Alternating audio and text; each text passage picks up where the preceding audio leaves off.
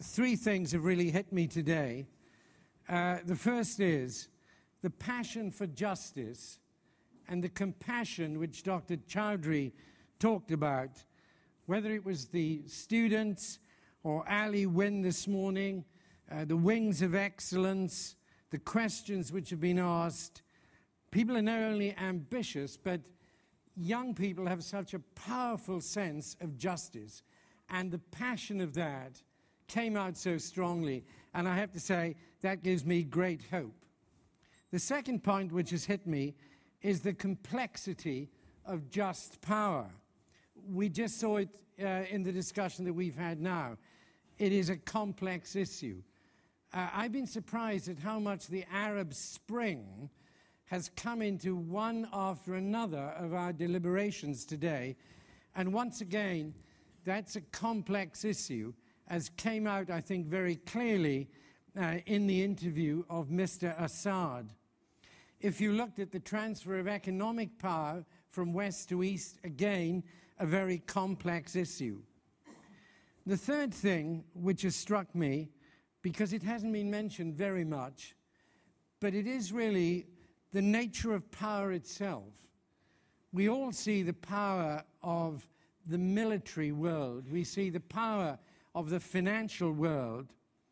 But what about the power of somebody like Mahatma Gandhi, or the power of Mother Teresa, or the power of William Wilberforce, who abolished in the UK slavery and introduced that bill into the House of Commons each year for 23 years, or of St. Francis of Assisi, who gave back his cloak and his wealth to his father, or of Ayaan Hirsi Ali, and what she did very courageously. And I thought that this power, to me, came across so strongly with Miss Drew in the Wings of Excellence when she said that power lies deep in our hearts. And from my bedroom window in the hotel, I look out and I see there this great abbey of St. Gallen. And right at the top of the towers of the abbey, there's a cross.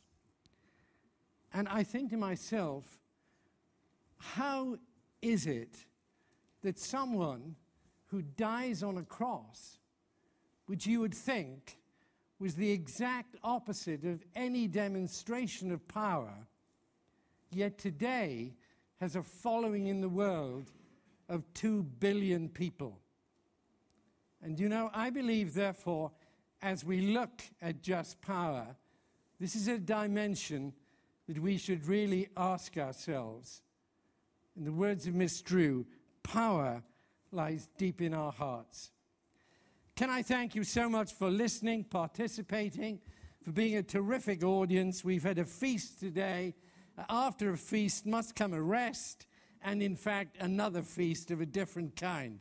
So I wish you a very happy dinner wherever it may be. Thank you very much.